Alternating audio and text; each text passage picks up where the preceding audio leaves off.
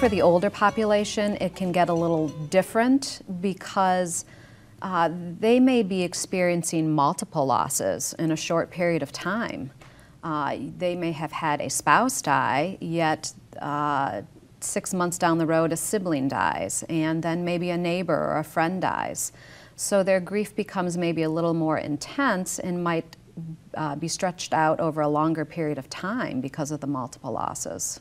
And I would imagine that there's grieving as well, maybe with the loss of their functioning or activities or driving, and can that provoke the same type of grief? Sometimes people don't realize that they're already grieving. You know, you're faced with your own mortality every day, and as we age, sometimes we don't have as much strength and stamina, and people are feeling a loss of beauty, and they're experiencing problems maybe completing some roles that they used to carry out in their family.